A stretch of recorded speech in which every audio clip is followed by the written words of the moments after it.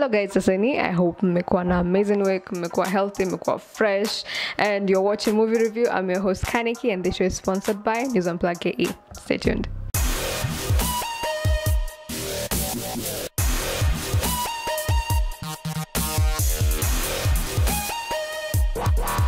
Happy new month, guys. Ni Feb, the month of love. Uko na Valentine's? Uko na kamtu? Are you single? Are you dating?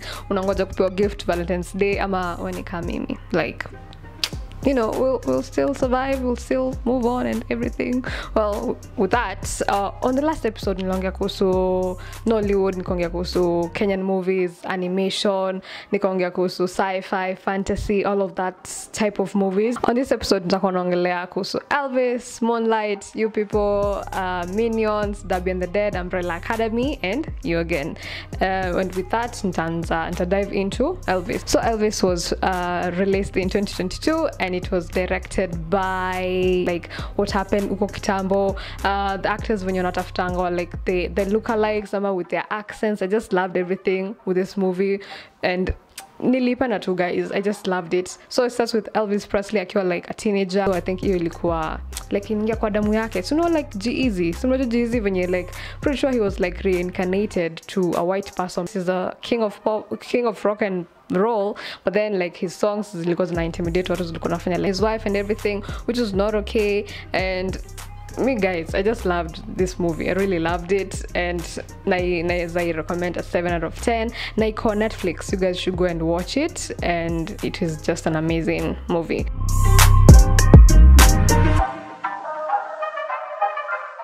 Moving on to the next movie, naitwa Moonlight. Moonlight is like a Marvel masterpiece. That's an itivo because mimi msio a Marvel. So obviously unajua anything concerning Marvel, I'm there. I just love it. It was released in 2022, and it was directed by Jeremy Slater. So this movie starts with the main character anaitwa Mark Spector, and also let's say there are two people. So Mark Spector and also kuna Steve Grant. So Steve Grant na Mark Spector is the same person, obviously, but then they're like, it's two people in the same body. Akona this like mental illness, yeah, personality disorders and everything. So napenda venye the show ili talk about mental like disorders, but in a, like a cool way. Nilipenda venye alikuwa try to tell people ama like to educate people about this type of disorder and everything. So I loved that. Na inaanza Mark Spector, okay, so a movie ilianza like I peani like in episodes. It's a series. I peani like in episodes when inaendanisha ilikuwa ilianza from like the future, which is the like present, then ika go to the past trying to explain to you venye kunaendelea. So I loved that about it. Napenda venye between Mark Spector and Steven Grant, unapata Steven Grant in that like ka introvert, ame chill, ana story mingi. It's like the nisemaje wale to like hawapatangi madem, like they don't get girls. So like Mark Spector is the like hot guy, he's a mercenary and a joke fight and everything, so he has a like beautiful wife. Steve Grant on the other side is trying to go on a date, but then anashinda kitokwa and anafanya kazi kwa museum. So like you get hiyo ni kama ka extrovert na introvert but in the same person. So I love that about it. Nilipenda their acting, nilipenda to everything. Ni Marvel, so obviously unajua lazima iweke like two jokes hapo ndani kwa like amazing human sarcasm. So I loved that venye Mark Spector alianza like kufanya serve Khonshu, who's like an Egyptian god.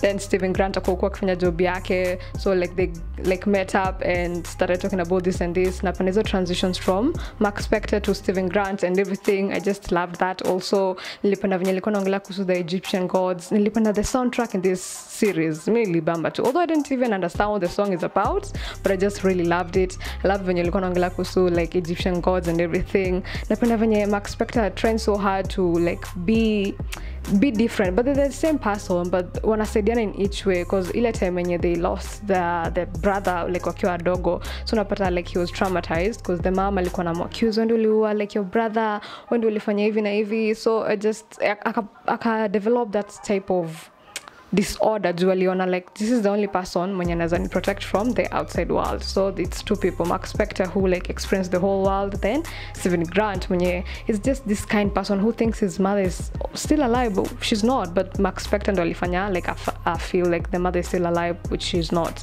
So I just love that. I love venye alikuwa anashinda kifight as if they're two different people but they're the same person, but nilikuwa tunapenda hiyo connection between them. Nilikuwa napenda venye like this episode ilikuwa like into his mind which was like an asylum, so nilipenda hiyo pia. I love this ka hippopotamus kalikuanga hapo kalini bamba. I just love Marvel. Napenda CGI, napenda visuals, napenda his costume akifight, like he's just an amazing deal. He's an amazing person. I gave it a 9 out of 10. I really loved it. Unaweza ipata kwa Disney Plus.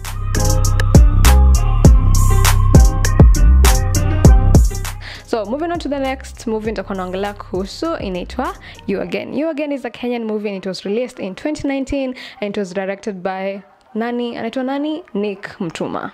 Nick Mtuma is a deal. He's hot. I think mnajua ni nani. And apart from him being sexy and hot, he's an amazing director. He's a model. He's just a incredible person. So hii movie inaanzia na Nick Mtuma, who's like Kingsley in this movie, but he's the main character. Kingsley akona girlfriend yake wako in university. So unajua venye like you love university and everything. Again, I repeat, mko na Valentine's ama mko tu hivyo, but anyway, university like they are falling in love, wako this an amazing couple, like couple goals. Ushaona watu wawili wana date uko like damn. Wow. Niangalie nani because they all look amazing. So nilipenda hiyo movie, like the casting, nilipenda cameo ya Taylor Mbaya, who's like the boyfriend to Georgina, I think mnamjua. So nilipenda the actors and the actresses in this. Nilipenda venye ilikuwa inaonyesha the realness in like finding a job, because Kingsley alikuwa na degree but then akanaka na baba yake because apati job. Na si because he's lazy, he's not looking for one. It's venye like the system is flawed. So he's going to this place and tuma CV pale hapa na pale, but apati job. So nilipenda hiyo the realness of this movie. Nilipenda venye ilionyesha the difference in the the pay gap between the women and the men. Nilipenda pia ilionyesha hiyo. Nilipenda venye ilionyesha how women like go through this creepy people in the office, like umeenda kutafuta kazi hapo but this other person tries to do this for you so that he feels entitled to yourself, to your whole body, to you as a human, because he thinks like as a man unafaa kufanya like this type of job, ama as a woman unafaa kufanya this type of job. So nilipenda they showed that in this movie. Nilipenda venye wanaongea kuhusu nini, like the music of this whole film ilikuwa Kenyan obviously, so I loved it. Nilipenda best friend ya Kingsley alikuwa wale mabeshti wenye like hata kama like wamelewa aje they'll still wake up to drink. Like do you guys have friends kama, cause mimi sijaona kitu kama hiyo. Okay, I have, but who ni bamba too, those type of friends, they give you life. Like they'll call you at any time, call, hey, uko happy bro, uko happy nini tuende tukunywe everything. So I loved the character of this best friend of his. Na ni wale wa machocha, but then they will always be there, they'll always have your back, but then chocha nazo and always drinking and always having fun. But I love that. Nilipenda hiyo character in that. No, also nilipenda this character mwenye alikuwa like the receptionist ama like secretary mwenye alikuwa kwa job yenye Kingsley alipata. Nilipenda pia hiyo.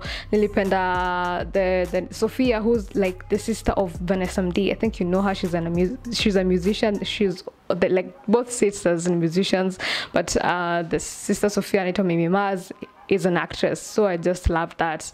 Nilipenda venye best friend yake alikuwa real, like I'm sure if you're going through this and this, just continue with this, like if you ever need help. Nilipenda too like the connection between the women, the love they have for each other. I just loved the whole film. It was just an amazing film. Nilipenda venye like usunajua venye parents watushikangi umekaa tu hivi kidogo unapumua vibaya sijui enda utafute job huku na huku. I just loved that. I loved everything. Mimi nilipenda tu film, guys. You should go and watch it. Iko YouTube, like mnaweza stream to YouTube for free. So any to YouTube and we watch itawabamba sana, and I give it a 7 out of 10.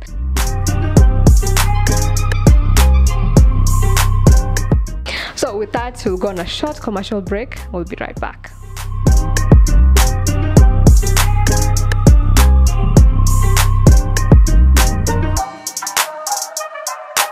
So I earlier nilikuwa nimeongelea kuhusu Elvis Presley the movie, Moonlight and You Again. So I'm going to dive into Minions Rise of Gru. It is an animation. It was released in 2022 and it was directed by Kyle Balda. Nefario alikuwa like young in this whole film because of course Gru ni kadogo, so Dr. Nefario pia ni kadogo, and I just loved, nilipenda this whole thing. Nilipenda comedy yake, nilipenda like the music. I just loved like the slow motion like fight scenes and everything. It was just amazing. And also one of the like Chinese actors kwa hiyo anaitwa Michelle Yeoh mwenye alikuwa ameact kwa Everything Everywhere All at Once. I had reviewed this one. Napenda tu hiyo, and napenda the main character mwenye ni Gru alikuwa kwa mwenye ni Steve Carell. So I just love this whole movie, and guys you should watch it. Iko Netflix and I give it an 8 out of 10.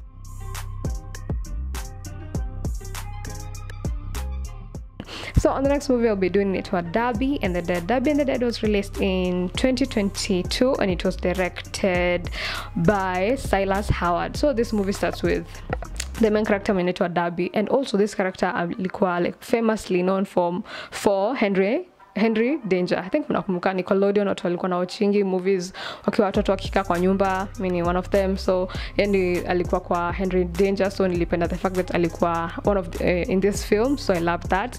Nilipenda pia venye Darby venye ilianzia walifanya main character kwa black. Unajua unapatanga this high school za kitambo, mostly these high school movies zilikuwa main characters zilikuwa like a white person, so I love that walieka a black person in this. I loved that first.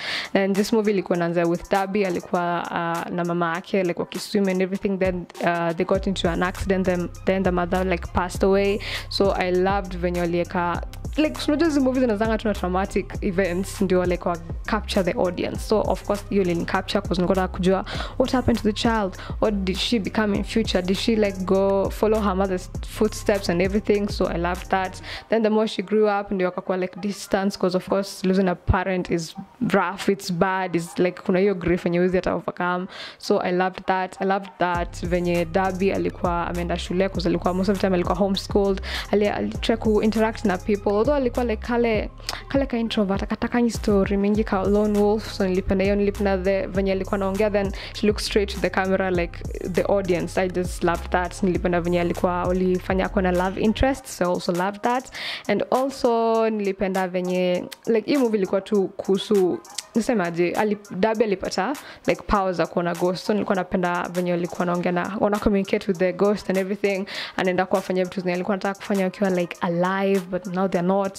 So I loved that, guys. And also although I loved everything about this whole movie, nilikuwa nanipe like haikuwa na plot yenye nilikuwa na expect, like nilikuwa tunajua this is going to happen. Haikuwa na suspense, although ilikuwa napea hiyo like 2010 vibes, but haikuwa na suspense yenye nilikuwa napenda. But overall nilipenda, but not really. So I give it a 5 out of 10. You guys should go and watch it.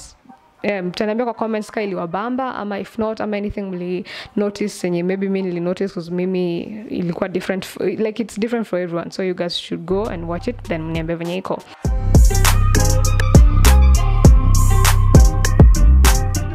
So on the next movie I'll be doing inaitwa Umbrella Academy.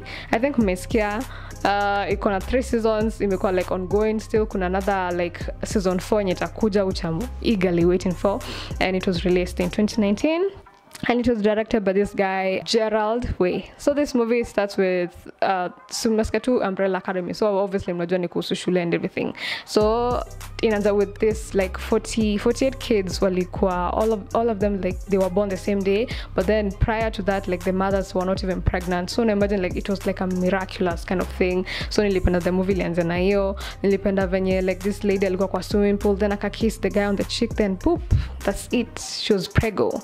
Like, can you imagine if it's going to happen even in real life? I don't think it will be that good for everyone. That is like the population is like so high. But nilipenda venye movie ilianza na hiyo, nilipenda venye it was in the like kitambo, so kuna hiyo vibe ya like the music, the outfits zenye watu wanavaa nini, and this certain guy who anaitwa Sir Hargreaves ndio akadopt like 7 kids from all the 48 kids wenye alikuanga hapo, akadopt those 7 kids. So out of those 7 kids kulikuwa na number 5, kulikuwa na mwenye anaitwa Victor, kulikuwa na this anaitwa Diego, kulikuwa na Klaus, kulikuwa na Allison, like kulikuwa all these 7 kids, they had their different special powers in them. Kulikuwa na mmoja wao alikuwa 5, mwenye anaitwa 5, mwenye alikuwa ana go back into time, alikuwa na control space and time and whatever, time travel. Kulikuwa na Victor mwenye alikuwa ana use sound to like to be distractive. Kuna huyo kulikuwa na Allison mwenye anaweza control people's mind using the rumor has it, ama like I had a rumor that said nini, then anafanya that kind of thing. Kuna Diego, he's good with knives and everything. Nilipenda movie, like each character alipewa different types of like powers, which was so interesting. Nilipenda venye season 1 ilikuwa naongelea kuhusu the childhood, venye ilikuwa wametrainiwa kuwa like the heroes were fighting crime and everything. Nilipenda pia like yes they were kidogo but walikuwa na childhood trauma, because you know they didn't even have a dad or a mom, because like the mothers after they got the child wakapeana, because obviously huko umeplaniwa mtoi, so kuna hiyo. Then like the dad Sir Graves mwenye alikuwa like their dad, like he wasn't interested in kids, like I think alikuwa na raised ndio kwa crime fighting like kids ama babies ama like heroes in the future and everything. Nilipenda venye alieka Pogo is like I won't say he's a monkey, but like alikuwa like anafunza kufight and everything. Kuna this mother alikuwa like a robot mwenye anachunga and everything kama hiyo. So season 1 inaongea kuhusu like their childhood, venye like their dad was killed, so they're trying to investigate what happened, venye their afterlives wenye wamekuwa kubwa what happened, because of course they past like kila mtu ana life yake. So season 1 inaongea kuhusu hiyo. Then season 2 inaongea kuhusu venye they come back and try to like 5 comes back to time, he tries to stop Victor from like causing an apocalypse. So kuna hiyo. Napenda venye they're trying to run away from these bad people, ndio wasitry kuwa and everything. Nilipenda venye alikuwa connected as a family, because they came back to try to solve the dad's like death and everything.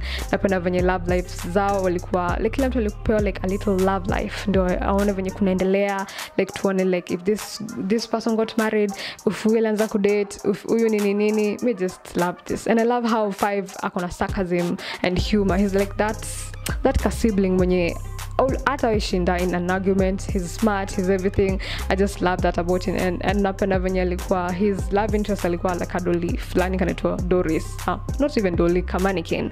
So nilipenda pia like hiyo. Nilipenda the music about this whole like film. Mimi nilipenda guys, mimi naipea a 9 out of 10. Iko Netflix, you guys should go and watch it. Mniambie ni which character aliwabamba, mniambie venye like maybe kuna sneak peeks mliona or anything. Just guys go tell me kwa comments, like msikose kuniambia kwa comments venye kuliendelea.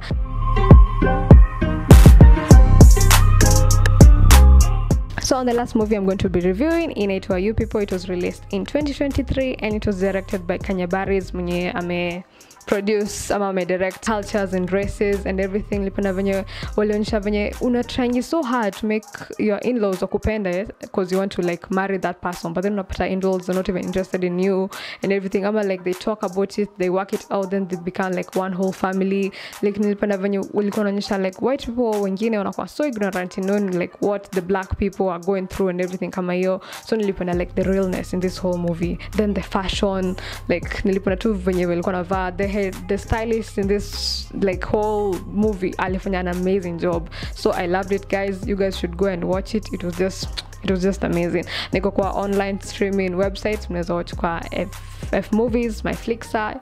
Guys, and we watch them, niambia kwa comments venye kulikuanga, and like I said, I loved it and I highly recommend it. Naipe a 7 out of 10.